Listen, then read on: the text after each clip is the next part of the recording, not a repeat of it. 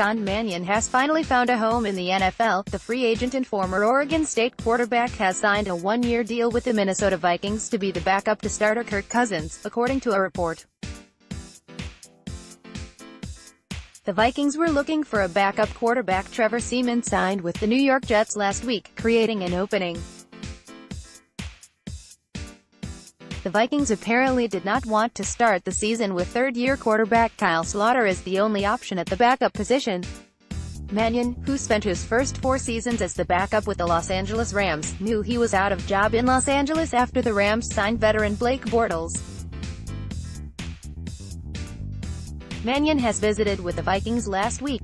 While Mannion has been in the league 4 seasons, he doesn't possess much actual playing experience. He has played in 10 games but started just 1, their season-ending loss to the San Francisco 49ers in 2017.